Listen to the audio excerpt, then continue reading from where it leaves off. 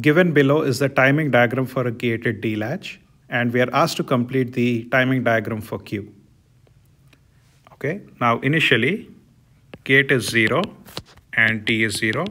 It doesn't really matter what the value of D when gate is 0. It's just going to continuously hold the value. Now here things change. So here gate is 1 and D is 0. When gate is 1 and D is 0, it's going to function in the reset state. Therefore, keep holding the value. Next, your D becomes 1. When your gate is 1 and D is 1, it works in the set state. Therefore, this value goes high. Next, D equals to 0.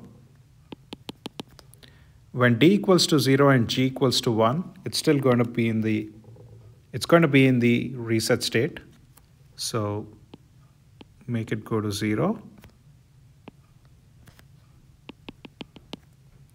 Again, D transitions to 1.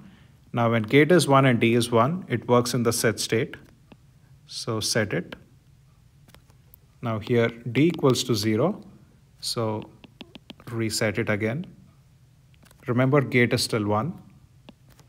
Now at this point, gate equals to 0 and D equals to 0. So we keep holding the value.